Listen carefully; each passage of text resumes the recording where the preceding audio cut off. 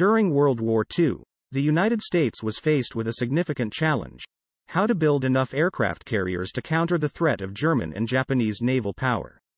With steel and aluminum in high demand, and production capacity limited, the U.S. Navy began exploring alternative materials for building carriers. One of the most surprising options was ice. Yes, ice.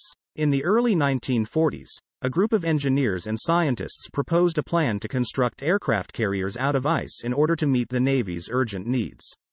This may sound like a crazy idea, but at the time it was taken seriously by some of the most brilliant minds in the country. One man's harebrained idea to land airplanes on icebergs was even picked up by Winston Churchill. In the early months of the Second World War, German U-boats were wreaking havoc against Allied shipping in the North Atlantic. Convoys from the United States especially suffered while German submarine captains rejoiced. So great were U-boat successes that U-boat crews fondly remembered the second half of 1940 as Die glückliche Zeit, or the happy time. At that time, air cover could not be given to convoys for the duration of the Atlantic transit. U-boat hunting groups, so-called wolf packs, would lie in wait until air cover was forced to turn back from lack of fuel and then pick off ships like sitting ducks. Geoffrey Pike, an English journalist and inventor, had some ideas on how to protect ocean-going convoys.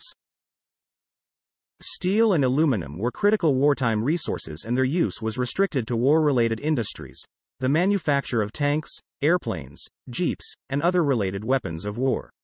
If a platform could be built somewhere in the Atlantic, escort planes could theoretically land there to refuel and accompany convoys all the way to England and to safety. But such a platform would, unfortunately, be very resource-intensive.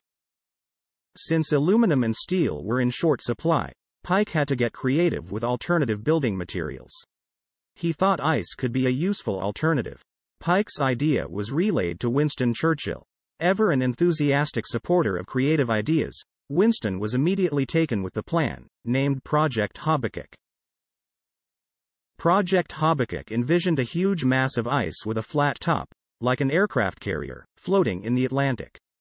The iceberg could be fitted with anti-aircraft guns for protection from German bombers, and naval guns to provide protection from surface ships.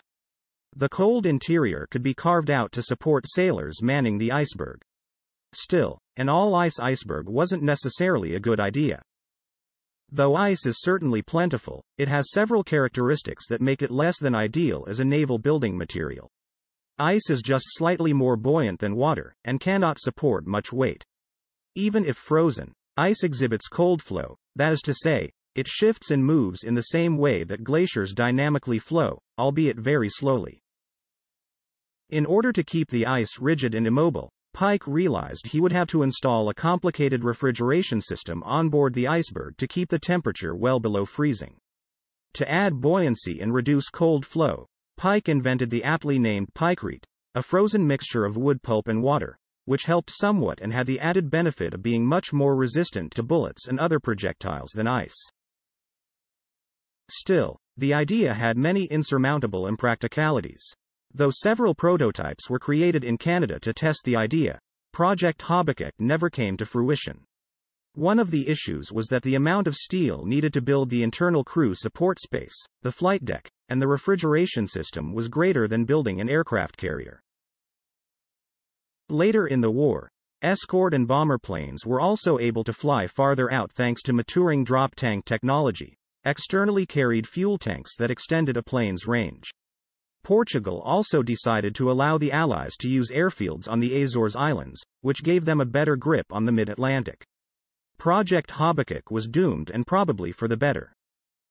As we come to the end of this video, I wanted to take a moment to express my sincere gratitude for your time and attention.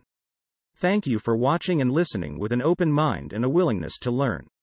It is an honor to have the opportunity to share my knowledge and insights with you, and I hope that this video has been informative and valuable to you.